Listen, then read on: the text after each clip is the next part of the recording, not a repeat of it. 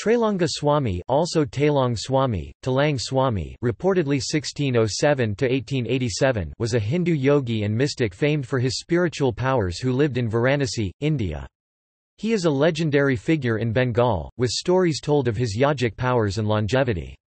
According to some accounts, Trailanga Swami lived to be 280 years old, residing at Varanasi between 1737 and 1887.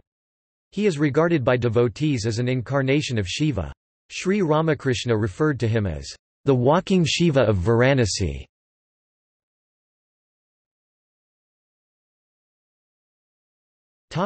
Early life. He was born in Kumbilapuram, now known as Kumili of Puspasharega Tehsil, at Vizianagaram district in Andhra Pradesh, with the name of Shivarama. His biographers and his disciples differ on his birth date and the period of his longevity. According to one disciple biographer, he was born in 1529, while according to another biographer it was 1607. His biography has been written by Baridaraju Ramaraju as one volume of his 6-volume project Andhra Yogulu. His parents were Narasingha Rao and Vidyavati Devi, who were devotees of Shiva.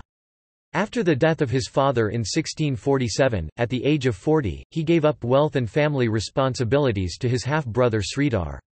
His mother then shared with him the fact that her father at the time of death expressed desire to be born to her and continue his Kali sadhana for the benefit of mankind. She told Sivarama that she believed that he was her father, his own grandfather, reincarnated, and that he should take up Kali sadhana. In 1669 his mother died.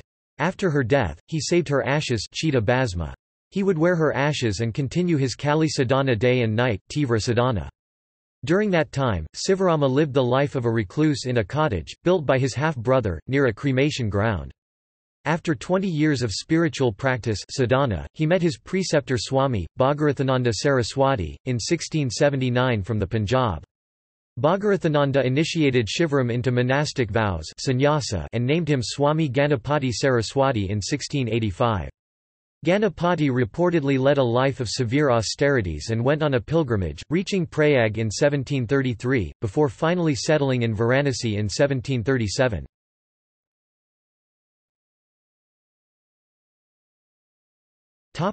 Varanasi.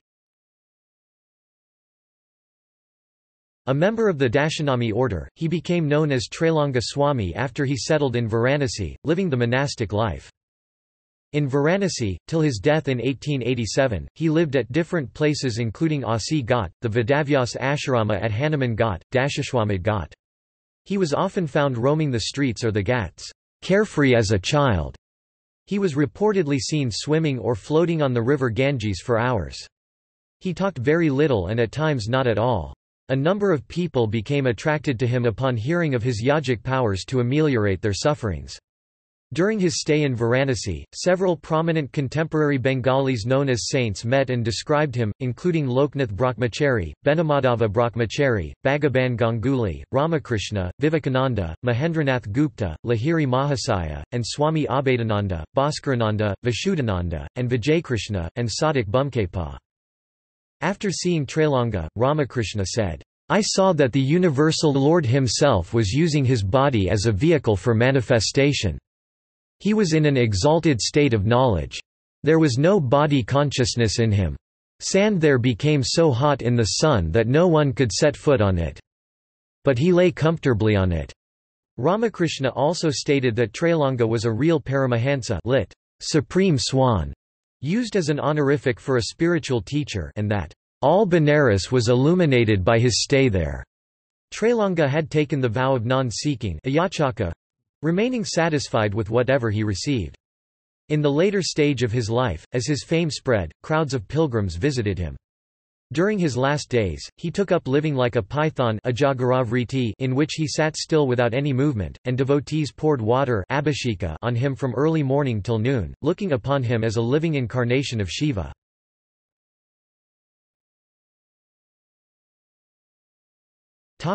Death. He died on Monday evening, December 26, 1887. His body was given Salalasamadhi in the Ganges, according to the funeral customs of the monks of the Dashanami sect, in the presence of mourning devotees standing on the ghats.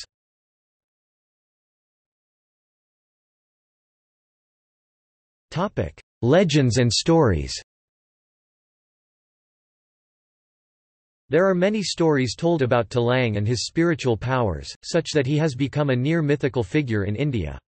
Robert Arnett writes that his miracles are well documented, and he displayed miraculous powers that cannot be dismissed as myth, and that there were living witnesses to his amazing feats. He was reputed to have lived to be around 300 years, and was a larger-than-life figure, reportedly weighing over 300 pounds 140 kilograms, though he seldom ate. One account said that he could read people's minds like books. On many occasions, he was seen to drink deadly poisons with no ill effect. In one instance, a skeptic wanted to expose him as a fraud. The monk was accustomed to breaking his long fasts with buckets of clabbered milk, so the skeptic brought him a bucket of calcium-lime mixture used for whitewashing walls instead. The monk drank the entire bucket with no ill effect. Instead, the skeptic fell to the ground writhing in pain. The monk broke his usual silence to explain the law of karma, of cause and effect. According to another story, he often walked around. The Varanasi police were scandalized by his behavior, and had him locked in a jail cell. He was soon seen on the prison roof, in all his sky-clad glory. The police put him back into his locked cell, only to see him appear again on the jail roof. They soon gave up, and let him again walk the streets of Varanasi. Thousands of people reportedly saw him levitating in a sitting position on the surface of the river Ganges for days at a time. He would also apparently disappear under the waves for long periods, and reappear unharmed. Sivananda attributed some of his miracles to the Siddhi or yogic power Buddhajaya conquest over the 5 elements. Fire will not burn such a yogi. Water will not drown him. With respect to his reportedly yogic powers, miracles abound in his biographies and exceptionally long life. Medicinanda writes that according to the science of yoga, attainment of these is not impossible. Trailanga Swami had given an explanation for his nudity in the following words: Lahiri Mahasaya is like a divine kitten, remaining wherever the cosmic mother has placed him. While dutifully playing the part of a worldly man, he has received that perfect self-realization which I have sought by renouncing everything, even my loincloth. It is also said that he is same as Kulandiananda Swamigal of South India, who was based out of the South India village of Batlagundu in Tamil Nadu.